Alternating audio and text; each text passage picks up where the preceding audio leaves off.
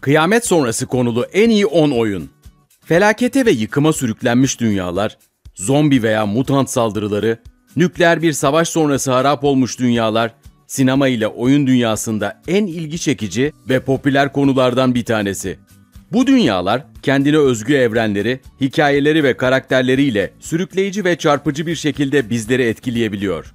Bizler de 10 farklı kıyamet sonrası konulu oyundan oluşan tavsiye listesiyle karşınızdayız.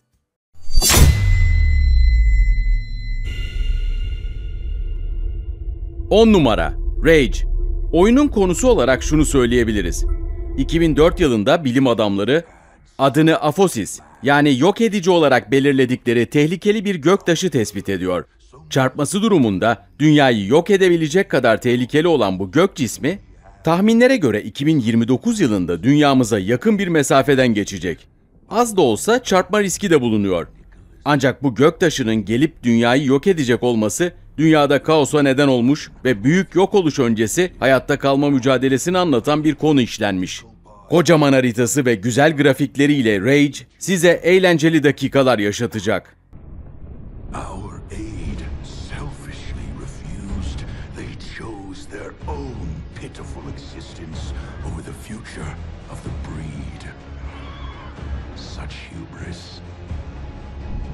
They thought us defeated. We let them believe us defeated. But we...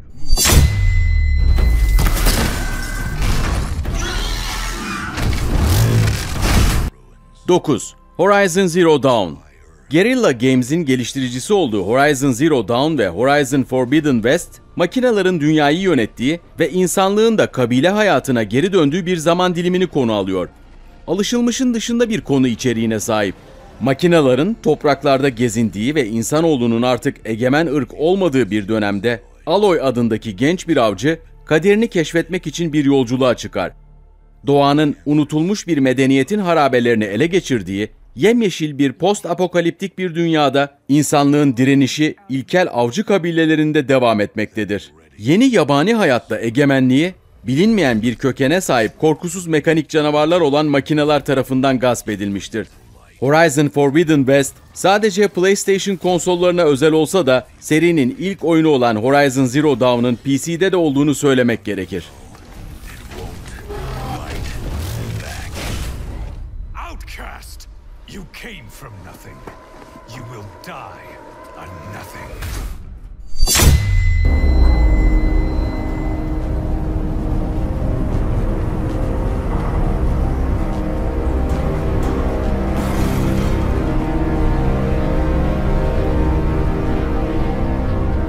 8. The Division.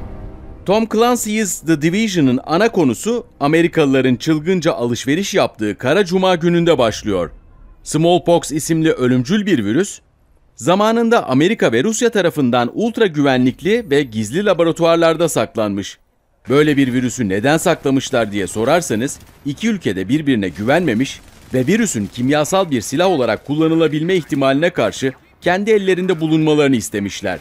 Daha sonra bu virüs kimin sızdırdığı ve kullandığı belli olmayacak bir şekilde Amerikan dolarlarının üzerine serpilmiş. Kara Cuma gibi dakikada milyonlarca doların harcandığı bir günde ise virüsün yayılma hızı katlanarak artmış.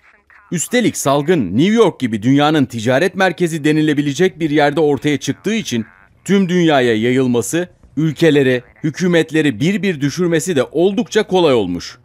İşte böyle bir ortamda isyanlar, çeteler ve katliamların engellenmesi için gereken savunma gücü de ne yazık ki çoktan yok olmuş. Bizler ise The Division'da bu gibi hükümetlerin düştüğü, ülkede savunma yapacak kimsenin kalmadığı gibi durumlar için eğitilen ve devreye sokulmadıkları takdirde kendi hayatlarını yaşayan The Division isimli gizli bir örgütün üyesi olarak oyuna başlıyoruz.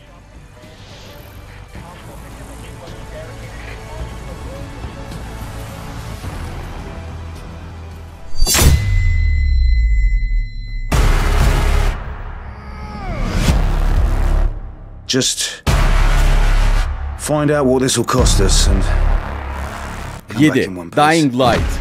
Dying Light, Polonyalı oyun stüdyosu Techland tarafından geliştirilen ve Warner Bros. Interactive Entertainment tarafından yayınlanan açık dünya birinci şahıs hayatta kalma oyunlarından biri.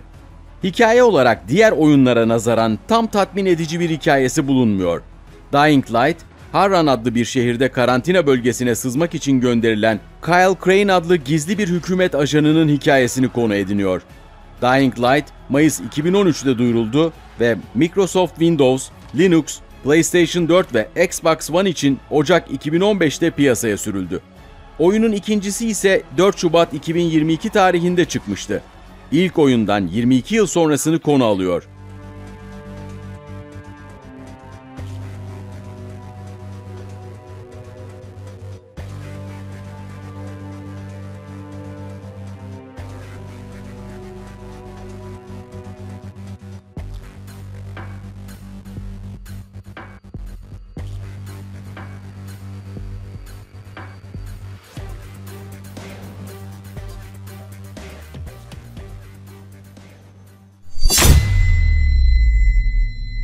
What if it's true? Do I need to remind you what is out there? Once upon a time, I had somebody 6. that I cared The about. Last of Us. The Last of Us, Naughty Dog tarafından geliştirilen aksiyon, macera ve hayatta kalma korku türlerindeki Sony Computer Entertainment tarafından yalnızca PlayStation 3 için yayınlanmıştır. Oyun, tüm dünyayı saran ve bulaşanları birkaç saat içerisinde insanlara saldıran yaratıklara dönüştüren salgın bir hastalığın başlamasından 20 yıl sonrasını, yani 2033 yılını konu alıyor.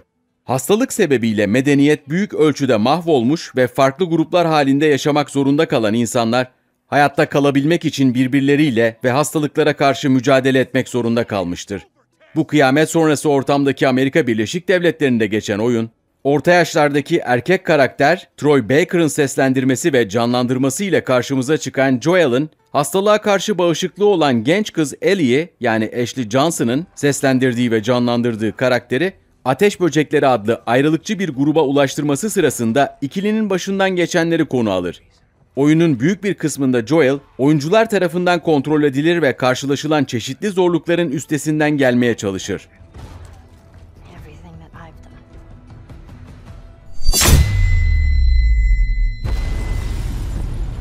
The inner circle of death is where he resides. Hunting them at the far reaches of the earth and beyond. 5. Doom Eternal. Doom Eternal, ID Software tarafından geliştirilen ve Bethesda Softworks tarafından yayınlanan birinci şahıs nişancı video oyunudur. 2016 yılında oyun piyasasına sürülen Doom'un başlattığı seriyi ve hikayeyi devam ettirmektedir. Yüksek aksiyon, vahşet, muhteşem müzikler ve hızlı bir tempo denildiğinde akla gelen oyunların başında gelen Doom Eternal, FPS seven oyuncular için en iyi tercihlerden birisi. Cehennem ordularının istila ettiği bir dünyada düşman ordularının korkulu rüyası olmaya ne dersiniz?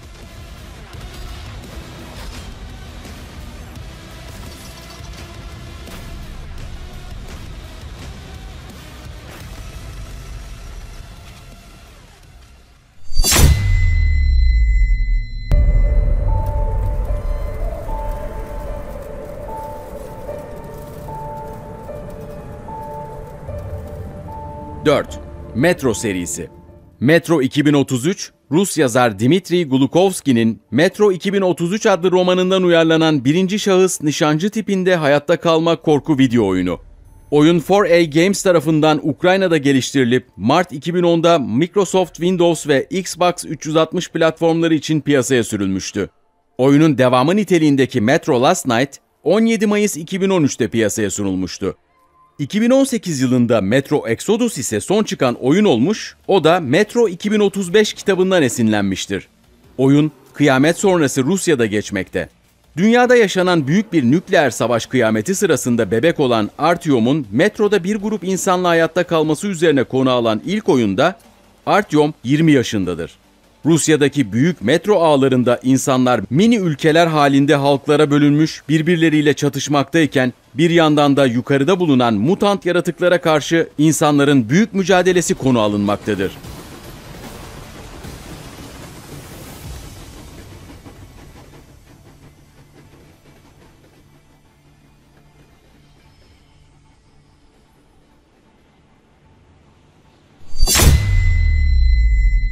Everything can change in an instant, whether or not you're ready. This wasn't the world I wanted, but it was the one I found myself in. This time I'm ready. Because I know war. 3. Fallout serisi. Fallout, Interplay tarafından 30 Eylül 1997 tarihinde piyasaya çıkartılmış ve oyuncular tarafından büyük bir ilgiyle karşılanmış bilgisayar oyunudur. RPG oyunu olan Fallout, 2008 yılında büyük bir değişimle ortaya çıkmıştır. Fallout 3, Bethesda Game Studios'un geliştirdiği, Fallout 2'den 36, Amerika-Çin Savaşı sebebiyle baş gösteren nükleer felaketten 200 yıl sonra 2277'de geçer. Fallout 3 ilk çıktığında eski Fallout oyunlarına alışkın olanların pek de hoşuna gitmemişti. Ancak ilk başlayanlar için muhteşem eserlerden biri olmuştur. Fallout sonrasında çıkan New Vegas oyunu ve bir sonraki oyun olan Fallout 4 ve hepsinin genişletilmiş paketleriyle türlü hikayeler ve senaryolar barındırmaktadır.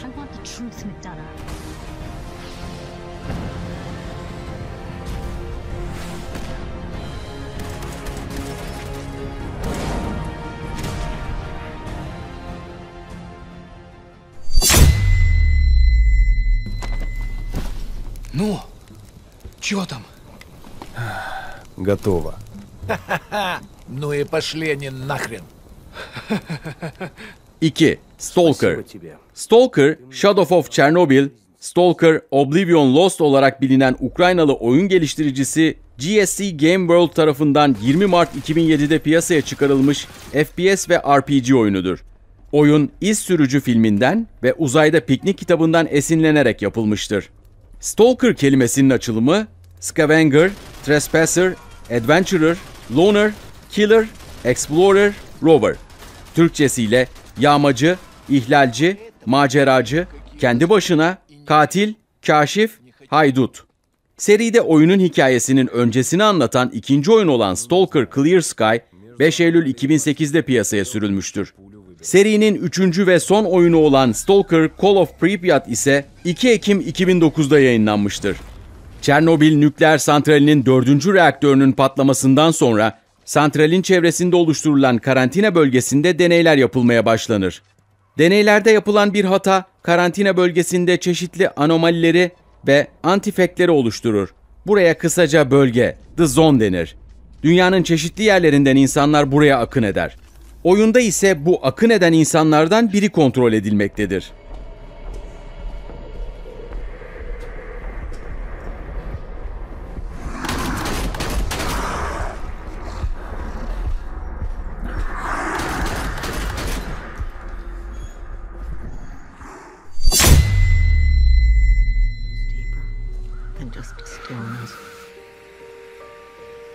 It feels like the moments before the world goes to sleep.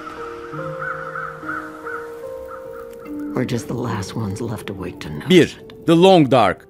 Geldik listenin birincisine. The Long Dark. Diğer oyunlara nazaran daha soft ve daha sakin ve hatta çok daha gerçekçi bir yapıya sahip olan Hinterland Studio tarafından geliştirilmiş ve yayınlanmış bir oyundur.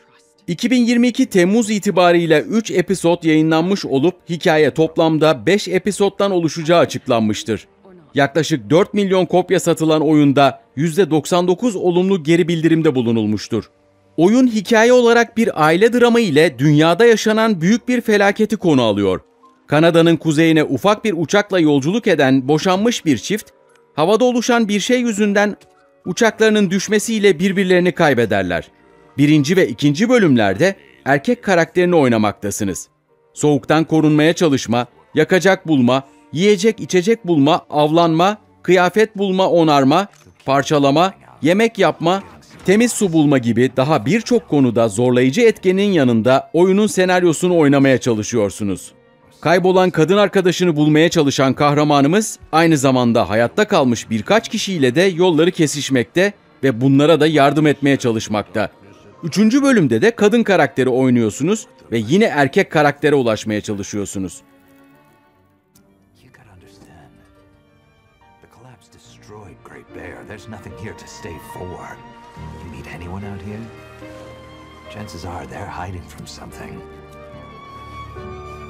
They left her, didn't they? She needed help, and they let her go.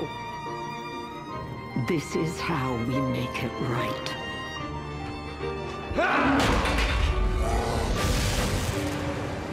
Sizin için hazırladığımız Kıyamet Sonrası konulu 10 iyi oyun videomuzun sonuna geldik. Yeni videolarda buluşmak üzere. I did it for us.